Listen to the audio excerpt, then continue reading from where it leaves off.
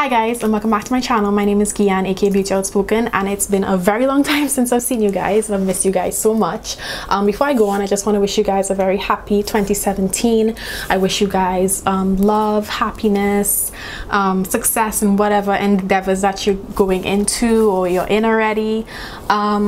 Today for this video, I really want to talk about goals, and I know a lot of people are wary of New Year's resolutions and any sort of goals that are made in or for the new year in general, because a lot of people just write the goals on a paper and then forget them for the rest of the year. But for me, goals are really important because what they do is they set a standard for me, and throughout the year I really like to go back to them and measure my performance, and really it kind of gives me and fuels my motivation to keep going even when I think that I haven't done anything. Seeing that I have accomplished some of my things on my goals to-do list is very rewarding, to say the least. And being a naturalista for about a year and 6 months, is it a year and 6 months? Okay, and being a naturalista for about 10 months, I really decided that besides my life goals for this year 2017, I really want to do some hair goals.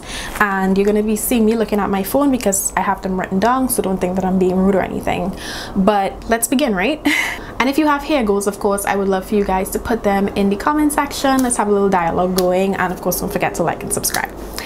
So my first goal is less manipulation of my hair, whether it be of course in styling, in the wash day, etc. And you're probably looking at my hair like, okay, you have an afro, which is like a type 4 no-no, because you know single strand knots are our weakness. But I would honestly say that this is one of my things that I'm doing for the new year, and it has a lot to do with the fact that I find that when I wear my hair in an afro, I wash my hair twice a week to minimize the tangling that goes on. If I wait like 2 weeks, it's going to be a hot mess. I also I just finger detangle, which is another thing that gets into the less manipulation during wash day. I make sure and use conditioners that have a lot of slip that will really define my curls, and I just shake my hair, apply gel, and go. And I find that I'm doing a lot less manipulation than before when I would do my twist outs and I had to of course part and twist. And because my hair is not necessarily the longest right now, I have to comb it out and make sure it's smooth and all of that, and I found that I was losing a lot of hair and I was doing a lot of manipulation to my hair because at some point I had to wash my hair once a week. So doing that whole, honestly, it would take me like 2 hours to twist my hair. So that whole 2-hour process was just really frustrating. And that leads into my next goal, which is I really want to spend less time washing my hair. I feel like if from the pre-poo to the shampoo to the deep conditioning to the styling process, an average wash day for me is about 6 or 7 hours. Because I try to pre-poo for an hour, I try to deep condition 45 minutes, I take 2 hours to style my hair, to do a twist out, well previously, and I really don't got time for that anymore. I really want to start to work on some business ideas. I want to start looking for a job, and I really just don't have 6 hours on any given day really to just sit and do my hair and have to do it again for the next week. So for me, again, this leads back into my afro. This wash day only takes about 1.5 to 2 hours. 2 hours if I'm deep conditioning longer, but the styling process is easy peasy. The only thing that takes long is of course the drying process, which I really don't have a problem with. The third goal I want to do is to wash my hair more often, and that kind of goes into what I'm doing with my afro right now. It's very important for me to keep my scalp clean. I find that I was going a lot of weeks last year without washing my hair because I couldn't take on the 7-hour process because it's a lot faster, and because my wash day is a lot faster now because I'm doing less styling, I find that I actually enjoy washing my hair. And I feel like if my hair is really happy with me washing it twice a week, I shampoo once a week and co-wash once a week, but I find that my hair is a lot softer, it's a lot more elastic. Yeah, there's a lot of healthy shrinkage going on, and my curls are really bouncing and popping all over the place. So I really enjoy what I'm doing now by washing my hair more often. The other thing that I want to do is to moisturize my hair a lot more often, and that goes with saying that a lot of the times I think as a natural, you kind of just do this long process on your wash day, and then you just kind of forget about your hair in terms of the moisturizing and the sealing and all of that, because it gets tedious. You don't want to ruin your style, especially if it's like a twist out or an afro, because as soon as you put water to this moisturizer, you get frizz, right? It just is what it is. You're gonna get some straight pieces whirring around all over the place like what I have now, because your hair is doing what it naturally does. But it still shouldn't deter you from moisturizing your hair, because if you don't moisturize your hair, especially type 4 hair, it is going to get dry, it's going to get brittle, and of course, because you're exposing it to all the elements, because your hair is not protected in twists or anything or tucked away, and your ends are all out for parading, it's definitely important for you to moisturize your hair and make sure that your hair is getting that level of moisture that it needs. That leads me into the other goal, which is to really find products that work for my hair. I really want to try to mitigate my product junkies and tendencies.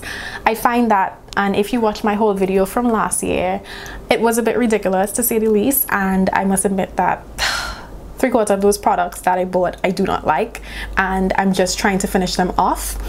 For 2016 and continuing on for this year, I really want to try to use out these products and try to then pinpoint some of them that really that is really doing something for my hair and my hair is actually enjoying. And in doing that, I'm just going to purchase those specific products again, and that is what I'm going to use and develop a really good routine.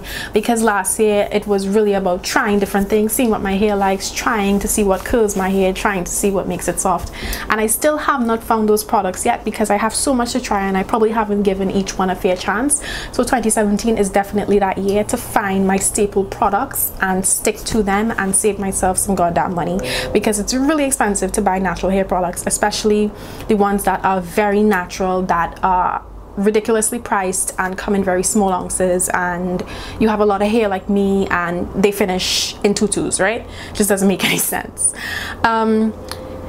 Another goal that I want to do is to clean my body from the inside out, and of course that will benefit not only my hair but my overall health.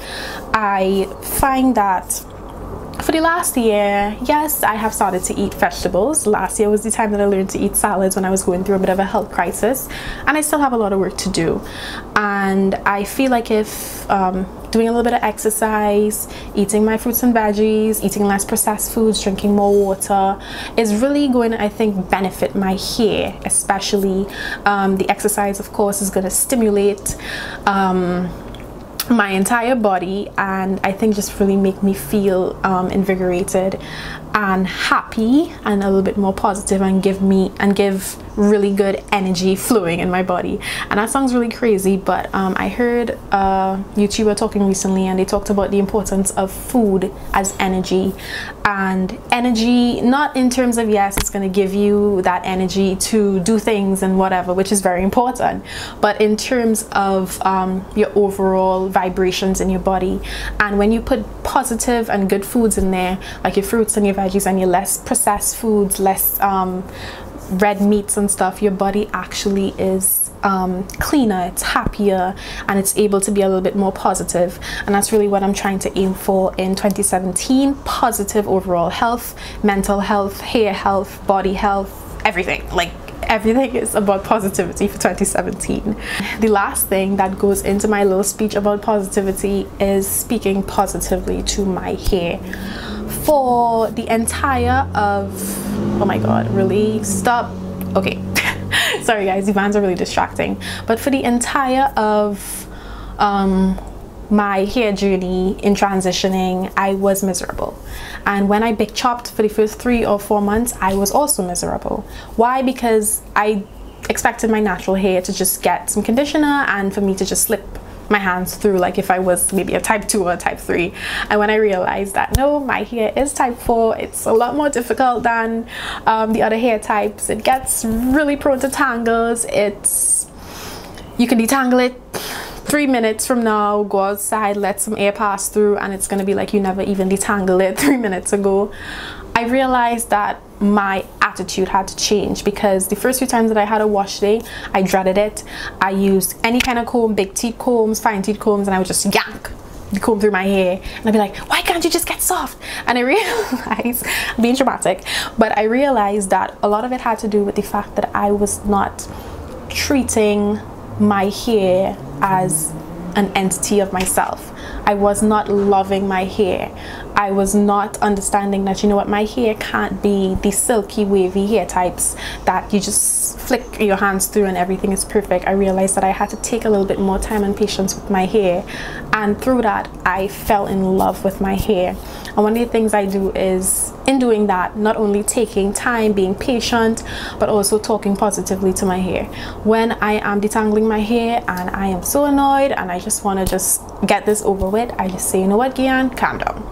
This is nice. Life is not bad. Your hair is beautiful, girl. You're gonna get through this. Your tangles are gonna just get loose. You're gonna be all right, girl. When you're finished, when I'm finished with you, you're gonna look bomb. We're gonna be moisturized. You're gonna be shiny. And that is how I talk to my hair on wash day. And by doing that, I realized that my whole attitude towards my hair changed. I was getting less breakage. I was searching a lot more for ways to mitigate some of the breakage, and that has happened for me. And I realized that I fell more in love with my hair when I changed my attitude towards my hair. And that is very, very, very important for type 4 hair types, especially because it is very easy to look at a silkier hair type, a wavier hair type, and get very jealous of them and how easy their detangling and their wash day and their styling processes compared to ours.